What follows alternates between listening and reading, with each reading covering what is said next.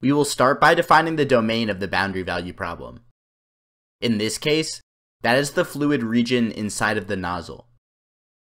We will use symmetry to model only a 2D axisymmetric section of the nozzle. With Workbench open, start by dragging Fluid Flow Fluent into the project schematic.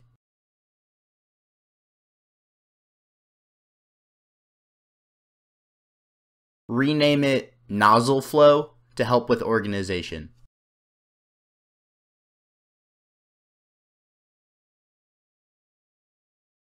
Next, right-click on Geometry and select Properties to open the Properties pane if it's not already open. On the right side, change Analysis Type to 2D. This tells the solver that the governing equations will be the 2D conservation equations. Then, double-click on Geometry to open Discovery.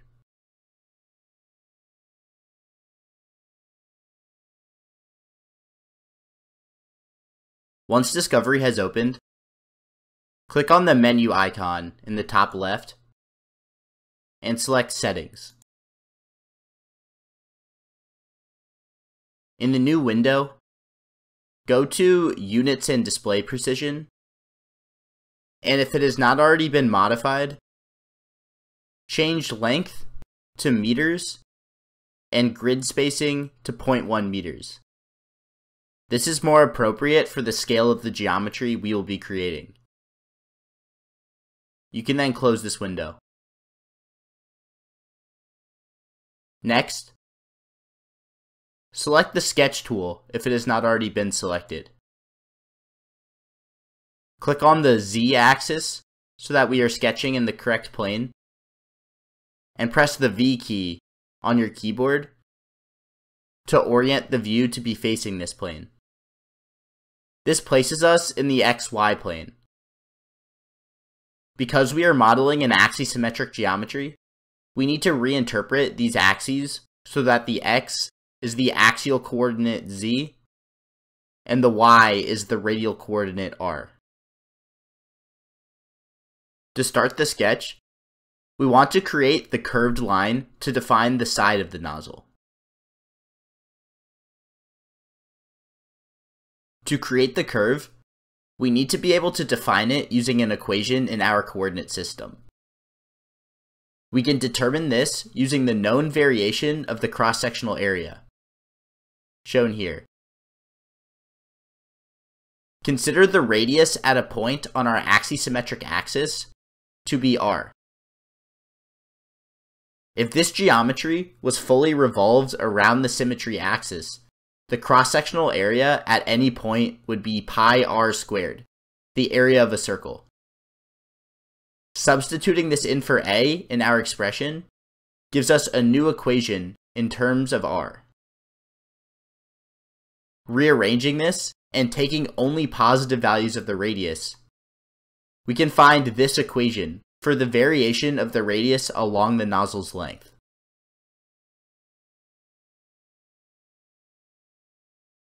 Back in Discovery, under the Body section in the top bar, select Equation. This allows us to enter the equation we just derived in order to create the line. Here, we have to define it parametrically in terms of our variable t. Start by changing Curve Type to Custom. From here, we can begin entering our equation. Remembering that x is our axial coordinate and y is our radial coordinate, we can enter the equation we derived for y. Since the line is defined in terms of the parameter t, we can start by setting x equal to t in the first box. If we click the Expand option, we can see that this has already been done for us. Note that the T must be in brackets to be read correctly. Next, click the expand box next to the Y option to make everything easier to read. We can then enter the equation we found for R. Make sure to use parentheses carefully to help define the order of operations correctly.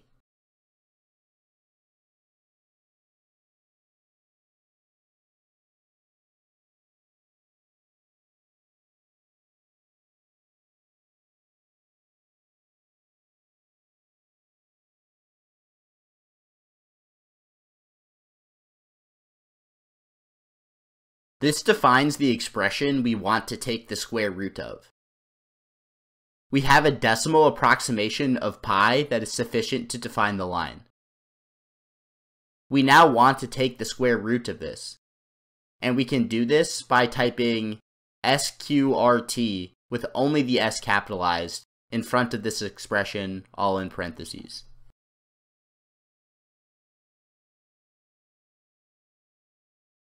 This fully defines the equation, so you can close the new text box. In the equation definition, make sure that x has been unchanged from the way it was defined originally.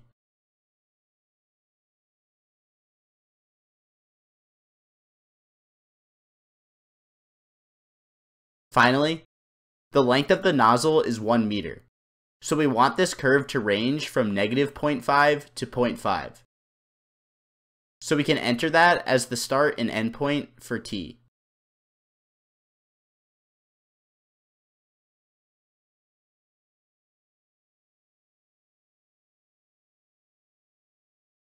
Ensure that the scale is 1, and click the green check mark. And click Escape to close the tool. We can see that this has created the desired curve. With this defined, we can create the rest of the sketch to define the geometry.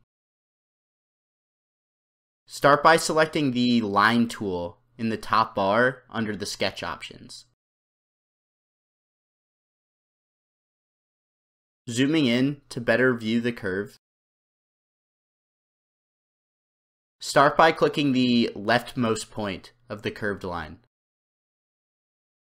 to start creating a new line. Next, drag the cursor downwards to the x-axis. It should appear to be highlighted green.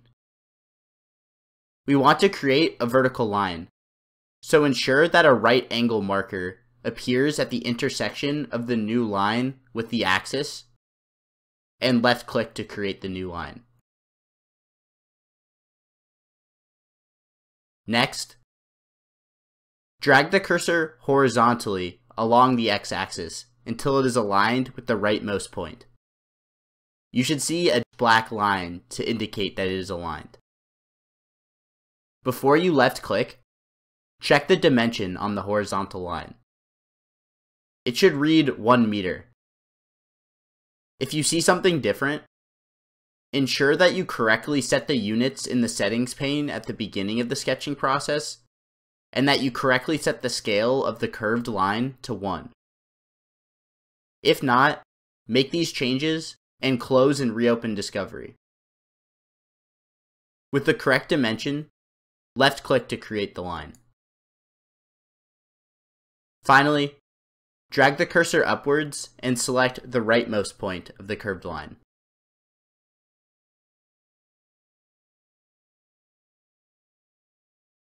This fully defines the sketch. To turn the sketch into a surface, press the 3D mode button near the sketch options. This finalizes the sketch, but we can see that it is just a series of lines and not a surface. To fix this, select the Fill option in the top bar. hold Control on your keyboard and select all 4 of the lines in our geometry.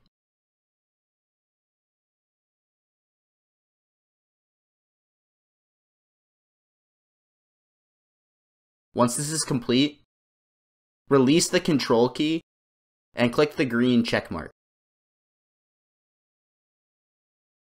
We can see that this has created a surface. In the tree, if we expand Design, we can see the surface we created. Additionally, we can see that the lines we created are separate in a group called Curves. We only want the surface in the design to make selecting each part less complicated. So right-click on the group and select Exclude from Simulation. If it does not happen automatically, right-click again and select Hide. This makes it easier to select the correct curves in the future. The Fluent interface does not allow us to click on boundaries to apply the desired boundary conditions. This means we need to set up the location on which these boundary conditions will be applied now. We can do this using named selections. Start by selecting the Named Selection tool on the bottom right of the Discovery interface.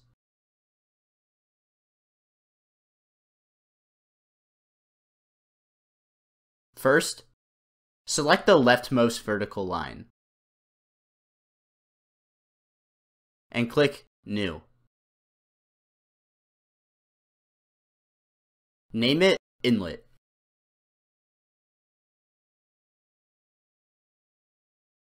Next, select the right vertical line.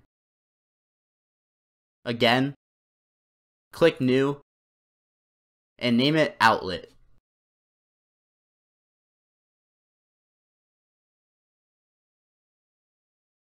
Select the top curved line, click New, and name it Wall.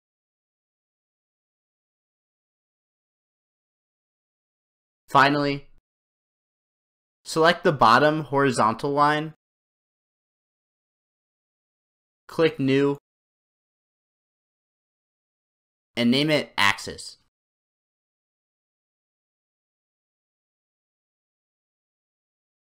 This provides selectable locations on which the boundary conditions can be applied.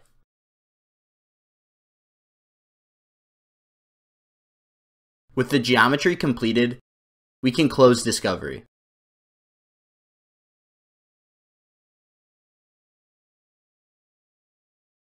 Back in the Workbench interface, make sure to save the project to the desired location.